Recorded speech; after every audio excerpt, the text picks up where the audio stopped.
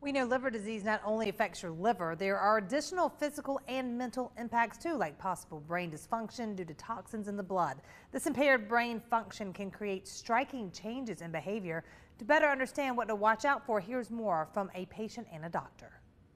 The symptoms of hepatic encephalopathy can be easily overlooked, says patient Mark Bollinger. Some of the early symptoms were like confusion, disorientation, some long sleeping periods, and then some more severe episodes happened to me where I became rude, disrespectful.